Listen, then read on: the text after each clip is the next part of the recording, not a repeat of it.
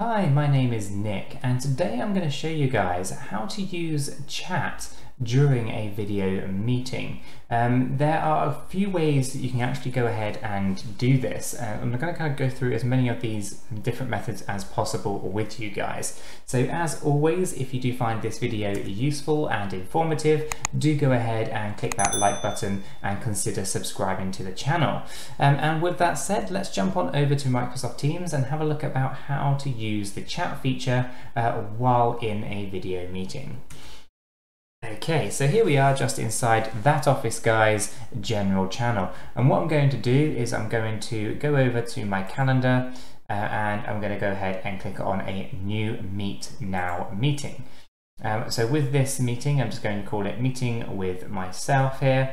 I'll deactivate the camera and the microphone because I just do not need to use them in this example, and then I'm going to go ahead and click on Join Now.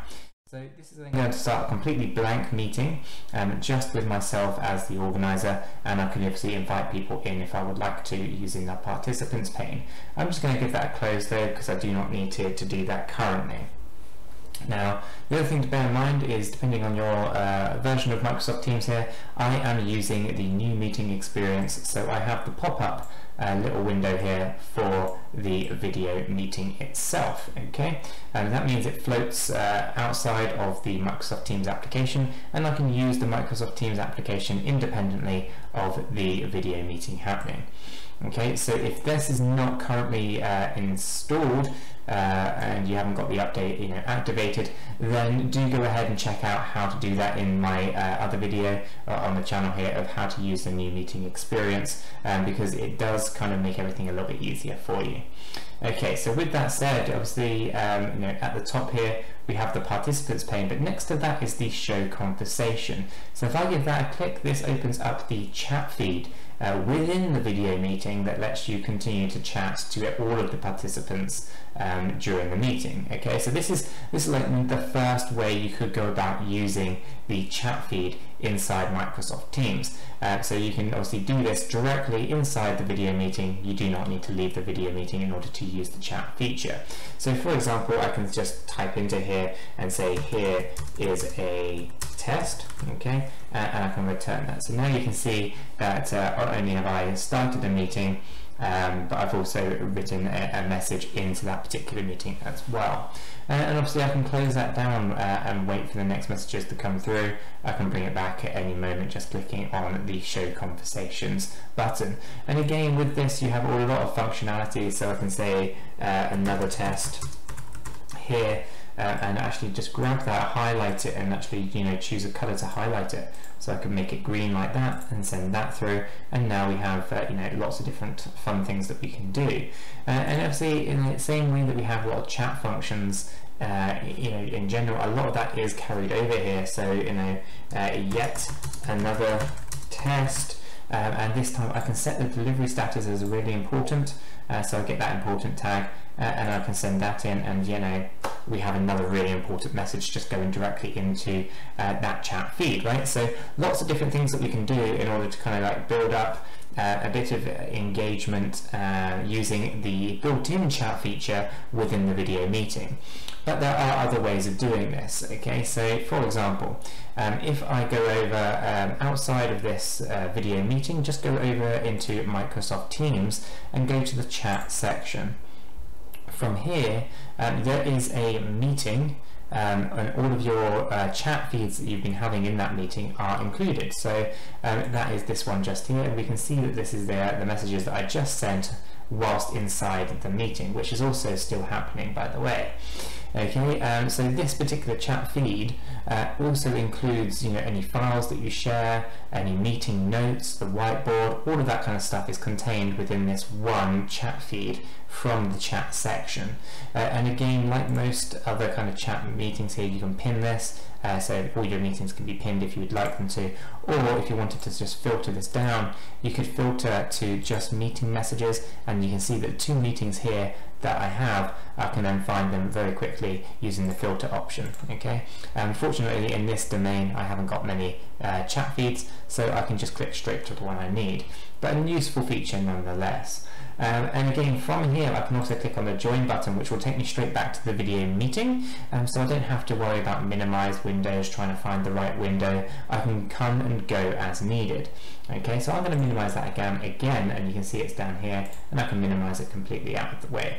Now, the other thing to just bear in mind is that this chat feed in your chat section is always going to be there even when the video meeting is not going on. So in other words, you can still be talking to all of the participants about the meeting after the meeting's actually happened.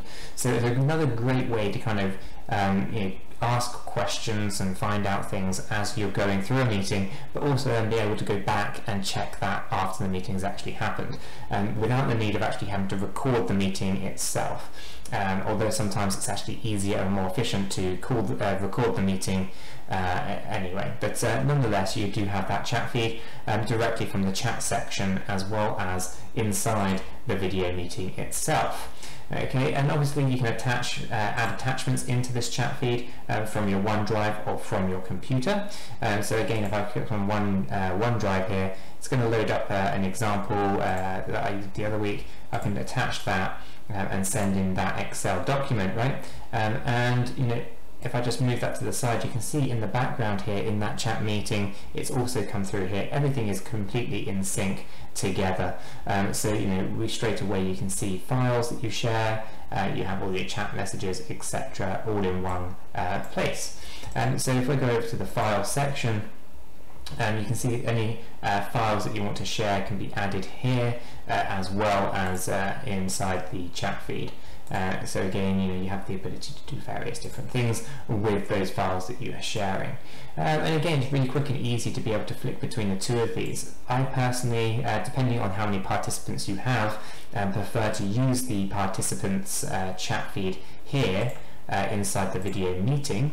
However, sometimes if there's so many people inside the meeting, you don't want to basically limit the real estate of the video meeting. If it's in gallery view or whatever, then actually you might want to have two monitors going on and have your chat feeds on one monitor, your video meeting on the other, and that way you get the best of both worlds.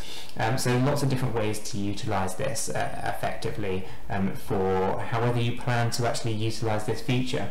But it is important to kind of get your head around how the chat meeting works with chat itself, right? So the video meeting with chat, because it's completely in sync together. This chat feed is this chat feed.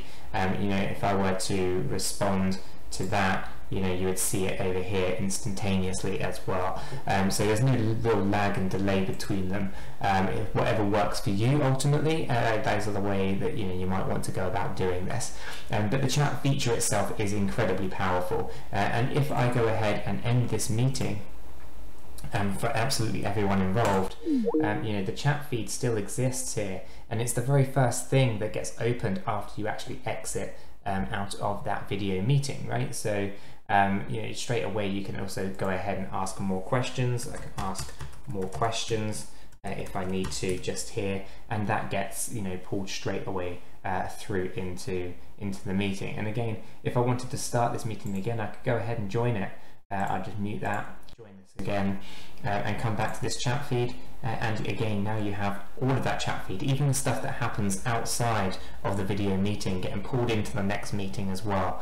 So really important to understand how the chat is so dynamically linked with the particular meeting that you're having. So this way you can kind of keep all of your notes and everything together all in one place using Microsoft Teams chat, files, meeting notes, and whiteboard.